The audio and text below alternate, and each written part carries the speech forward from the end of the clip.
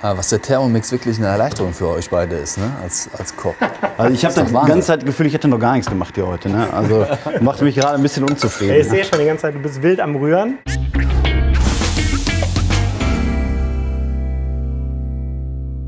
Herzlich willkommen zu einer neuen Folge Dennis kocht. Heute geht es um den Spargel. Und zwar werden wir heute ein schönes Risotto machen mit grünem Spargel und wir machen einen gegrillten weißen Spargel mit Sauce Hollandaise. Und die Sauce Hollandaise machen wir heute mal ganz anders als sonst, nämlich mit dem Thermomix. Und heute habe ich mir zwei Gäste eingeladen, die es richtig drauf haben. Roman Weidenfeller. Dennis. Und den Benny. Grüß dich. Der Benny ist in der Rezeptentwicklung und der wird uns heute mal den einen oder anderen Kniff zeigen. Wir haben ja schon oft mal ein Risotto gemacht. Ich weiß auch, dass du ganz gerne Risotto isst, Roman. Und heute kriegen wir mal gezeigt, wie es ganz einfach sein soll und genauso gut wie das, was wir machen. Wie starten wir mit dem Risotto? Was müssen wir machen? Genau, also zuerst habe ich einmal hier mein Rezept aufgerufen. Und hier können wir schon sehen, wie der Schwierigkeitsgrad ist, wie lange es dauert. Und so würde ich jetzt einfach anfangen. Und jetzt wird es laut, auch das einzige Mal.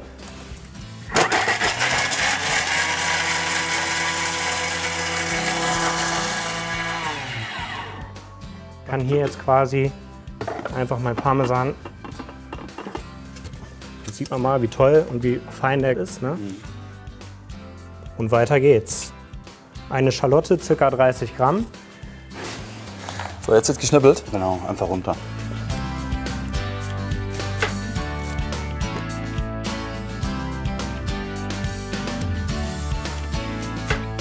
Eine ganze Schalotte. Werfen wir rein, gucken wir mal, was das Ergebnis ist.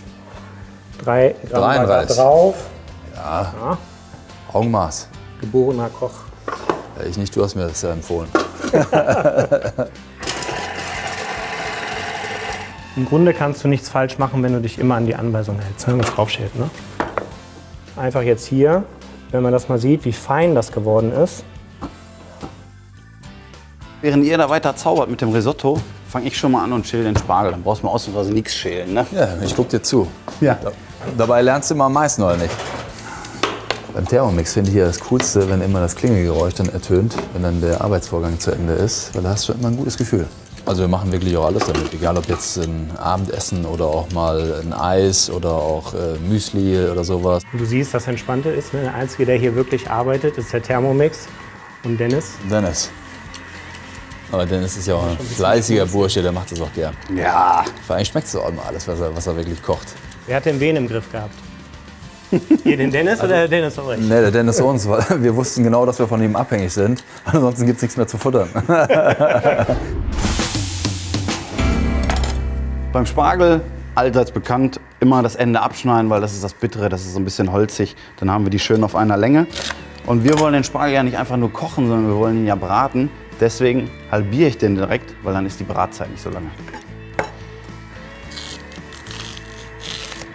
Was ist denn dein Lieblingsspargelgericht? Mein Lieblingsspargelgericht ist Spargel mit Hollandaise, ganz klassisch. Aber im Sommer muss ich dazu sagen, so, wenn man draußen schön am Grillen ist, ein bisschen grünen Spargel mit auf den Grill hauen, ist auch eine richtig geile Nummer. Wenn man am Ende so ein bisschen Zitronensaft drüber träufelt, wunderbar.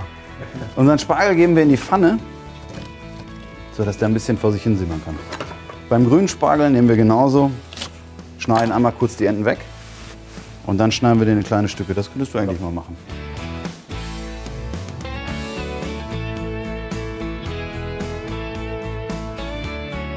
Ja, wie schnell bist du denn eigentlich? Töpfchen.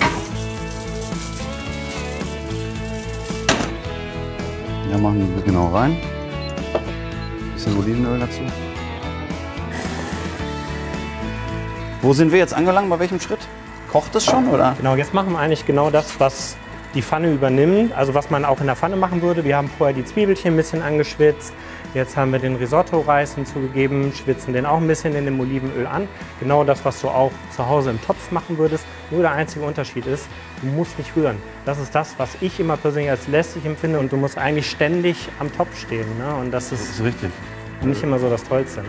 Wir haben immer gesagt, ein Risotto ist wie ein kleines Kind, kannst du nie alleine lassen. Ja, ist so. Muss man immer drauf aufpassen. Wir machen ein bisschen Pfeffer schon dran an unseren weißen Spargel und auch an den grünen. Die schmeißen wir mit zum Grün. Wo sind wir denn jetzt? Wir sind jetzt quasi, ich habe jetzt den Weißwein hinzugegeben und jetzt geben wir quasi nur noch Wasser hinzu und Gemüsebrühe und dann köchelt der vor sich hin.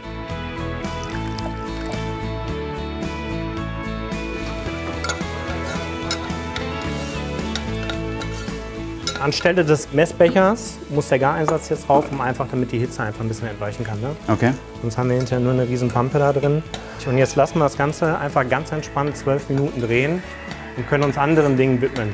Alles klar. So, unser Spargel und die Tomate sieht nämlich auch schon gut aus. Und wir sind gespannt, was das Ergebnis von unserem Risotto jetzt ist. So, schauen wir mal rein. Eine Minute quellen lassen. Ich würde sagen, das sieht schon richtig geil aus. Das sieht richtig gut Lecker. aus. Oder? Was kommt noch rein? Parmesan rein, alles rein. Komm, Alles. rein, alles. In Italien wird mit Liebe gekocht, also alles am Parmesan rein. Absolut. Was meinst du noch? Butter Butter? Wie viel soll ich da noch? für den Geschmack ordentlich. Ordentlich? Ja. Ja, mach alles. Einfach hingehen und einmal unterrühren. So, dann ist das Risotto ja quasi fertig, weil das ist mega cremig. Das gefällt mir sehr, sehr gut. Mein Spargel ist auch soweit. Was brauchst du für die Hollandaise? Eigentlich genau das, was in eine klassische Hollandaise reinkommt. Das heißt Eigelb, Eigelb, Butter, Butter, Weißwein,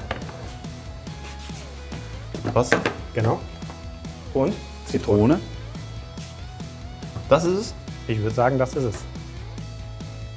Dann starten wir mit der klassischen Art und Weise, eine Hollandaise zu machen. Okay. Und früher sind wir eigentlich hingegangen, ne, in der Ausbildung mussten erstmal noch die Butter klären, alles immer schauen, dass alles gleich temperiert ist. Ein riesen Aufwand, brauchen wir alles nicht mehr. Wir orientieren uns hier einfach an der großen Menge, 40 Gramm Wasser. Wichtig ist natürlich bei solchen Rezepten, dass man sich ziemlich exakt an die Mengenangabe hält. Zitronensaft. 350 Gramm Butter.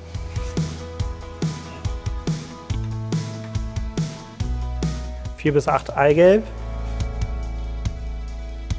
Wenn das funktioniert, was ja wahrscheinlich funktionieren wird, weil sonst würdest du das ja hier nicht mit uns machen, ne? Dann ist das schon, finde ich das schon stark.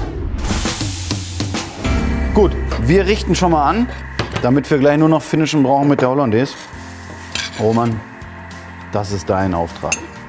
Machen überall 3 Stangen drauf erstmal. Das war schön abgezählt. Dann oder? machen wir schön das Risotto daneben. Gib mir mal einen Löffel.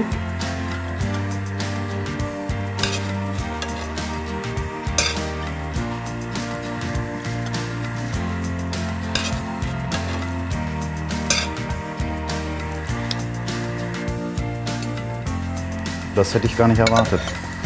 So, dann machen wir ein bisschen Spargel noch mit der Tomate zu unserem Risotto. Wenn man jetzt schon sieht, was wir für schöne Farben da drauf haben, das kann nur gut sein. Gut, die Hollandaise ist fertig. Schauen wir mal rein.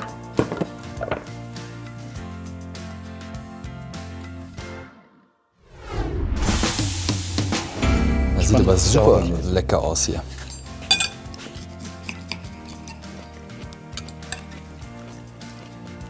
Mir schmeckt's. Sehr lecker.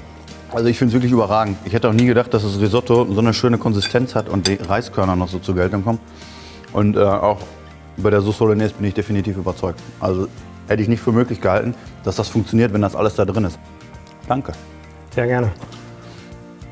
Roman, Danke, Dennis. Benny, vielen, vielen Dank. Vielen Dank. Ich denke, wir sehen uns bald wieder und euch ganz viel Spaß beim Nachkochen. Macht's gut, bis dahin. Ciao. Tschüss zusammen. Tschüss.